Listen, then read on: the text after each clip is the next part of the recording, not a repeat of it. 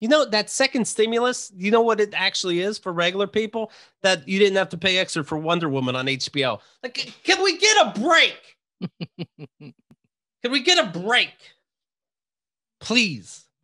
I'm going to be paying for, we're going to watch Coming to America was supposed to be, Coming to America 2 was supposed to be our like night out at the movies date before pandemic. And they kept pushing the release because they wanted to release it in movie theaters. Now it's going to be released in regular, what is it, Amazon or something like that.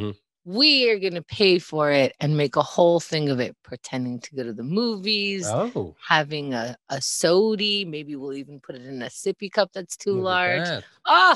Plans, pandemic plans. Don't be jealous. You could do it too. Are you guys going to take turns acting like you're the, popcorn maker in the kitchen? Maybe.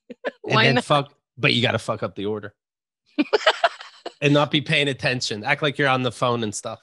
Okay, but then I fuck up the order good because I put I put too much butter. Right.